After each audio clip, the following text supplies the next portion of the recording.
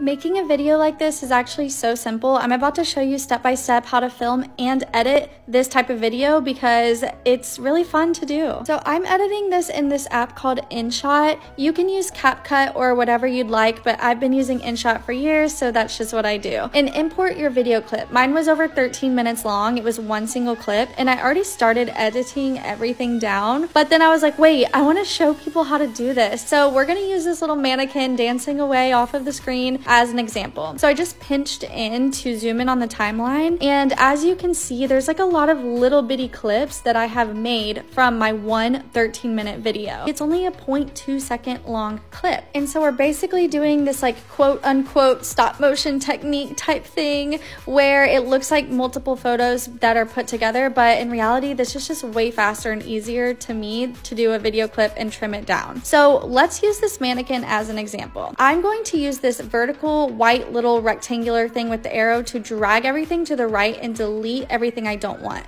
So I obviously do not want to be in frame. This takes away from the whole stop motion technique thing that I'm doing. So what I do is I find that second action from the mannequin. Before he was by the computer and now he's moved forward a little bit. I'm gonna drag a little to the right with the actual timeline, not the arrow, and I'm gonna split. That will now split that clip into its own little clip, and when it's put next to the other clip, it looks like he just moved forward on his own because I deleted all the parts where I was in it. And then we repeat that process. So I'm going to grab that little arrow and I'm going to drag the timeline to the right until it gets to the point where I go in and move the mannequin, and then once the mannequin is moved and I'm out of the frame and my shadows are not showing in the frame, then I go and I take a 0.2 second long clip of that. So as you can see, he's moving forward, and then this long timeline, which is like several minutes, I wanted to split that so that one action from him is 0.2 seconds long. And then I just repeat that process again. Drag and split off